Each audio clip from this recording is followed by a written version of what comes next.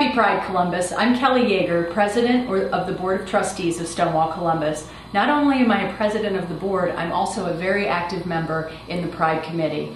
While other cities are facing some economic hard times and they're unable to have their festivals this year, Stonewall, Columbus is a very welcoming, very thriving city that not only are we having our annual celebration, but we've also extended it to 2 days, which is huge. I'm so excited. We have so much in store for you. We welcome everybody from the Midwest. If you can get here, come on in. We've got a welcoming, wonderful city for you. We also get the honor of starting from the State House. The parade will step off at 1 o'clock. From the State House, which is a huge honor. It is a huge, huge honor. I will be there helping step off the parade. If you come down, have any questions, there's going to be several of us in volunteer shirts ready to help you and ensure that you have a really good visit to Columbus. Or if you're already from Columbus, we're going to ensure that once again you have a really good time with us. Along those lines, we have to go into the rules. It's part of the territory. If you're participating in the parade, whether you're in an organized walking group, a float, or if you're just walking, we have a few rules that we need to kind of go over. One of which, I can't stress enough, you cannot have alcohol on your float, on your person, or anything while you're participating in the parade. Along those same lines, well, they're kind of different lines, but along the same lines, if you have some fun stuff for your organization that's participating in the parade, that's great if you want to hand it out, but please don't throw anything from your float. Don't throw anything from your walking groups or anything like that. It's a big no-no. And it could be a little bit of a health hazard, I guess, if you get hit in the head with a keychain. I don't know. Anyway, the third point I wanted to bring up real quick that we hate to talk about are the protesters. I hate talking about them because I hate giving them any more energy than they need to have.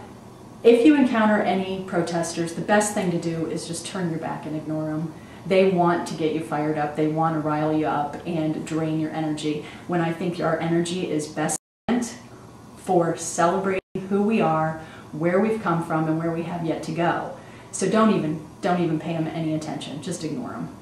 Now, we get the honor of taking off from the State House, and for the first time, we have a huge honor as well. It's a big honorable year this year. We have the honor of having our Pride Festival at Goodale Park.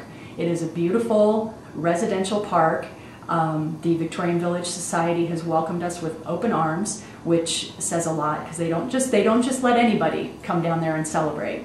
So along those, along the lines with that, we have some things that we want to do because they were kind enough to let us come down and celebrate Pride. We want to kind of extend the thank you by respecting the park, respecting the area. We have a green committee in place this year, so there will be plenty of trash receptacles. There will be recycle cans available. We're having a bike corral this year, so if you can't make it to the State House but you want to come down to the festival, ride your bike, come on down. We've got a safe place for you to keep your bike. Also, smokers, bag the butts. We're going to have to make sure that, the way I like to look at it is, we're going to come down there, we are going to have one heck of a great time, and when we leave, you're not even going to know we were there. We want to be as respectful as possible. Like I was always taught with camping, you pack in, you pack out. Kind of the same philosophy here is what we're looking at. So, keeping all of that stuff in mind, I look forward to seeing every single one of you down at Pride this year. Remember, Pride starts Friday at 5 o'clock. We have great concerts in store for the men and the women.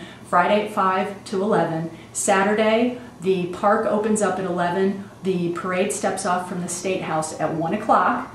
And keeping just a few minor rules in mind, let's all get together and have a good time and celebrate freedom and celebrate who we are, where we've come from, and where we have yet to go.